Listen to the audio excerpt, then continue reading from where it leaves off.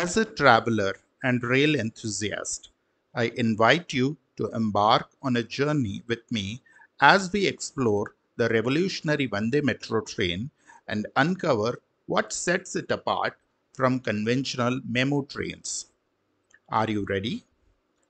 First of all, let's understand why Vande Metro was developed when we already have Memu trains which run on the same basic principle of electric multiple units. We will try to learn the difference from engineering perspective for both the trains. So, let's begin.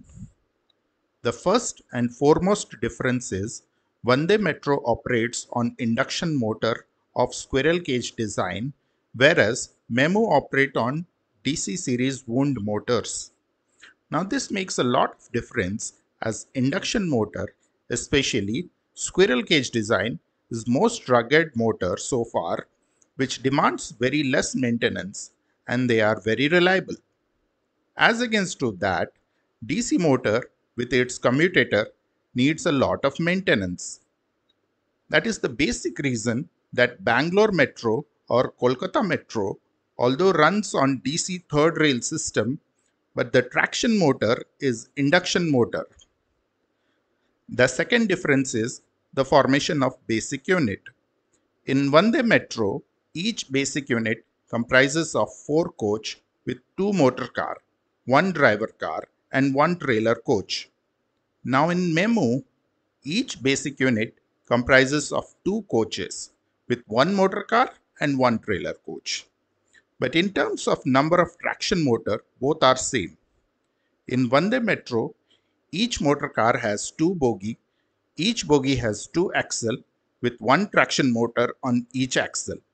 So a 12 car formation will have 24 traction motors. Similarly, in Memu train, each motor car has 2 bogie. Each bogie has 2 axle with 1 traction motor on each axle. So a 12 car formation will have 24 traction motor. Although the number of traction motors are same, but the traction motor rating are different. So here comes the third difference, which is the rating of the traction motor.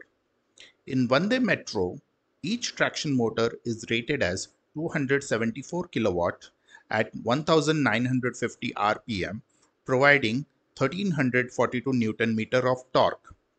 Whereas in Memu train, each traction motor is rated as 167 kilowatt at 1260 rpm, providing 1265 Newton meter of torque.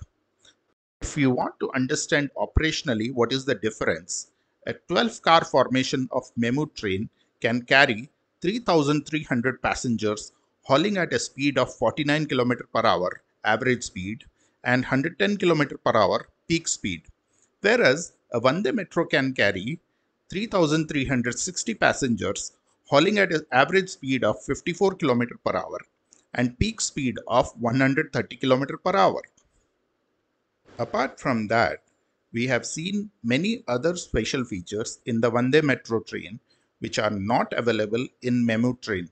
For example, the air conditioning system.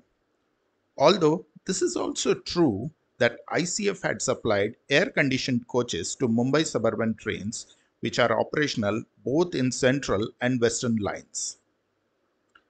In summary, Vande Metro stands out to its emphasis on speed, comfort, advanced technology, and overall passenger experience, making it more suited for urban and semi-urban connectivity with a focus on reducing travel times and improving comfort. Thanks for watching. Like, share, and comment on the video. Thank you.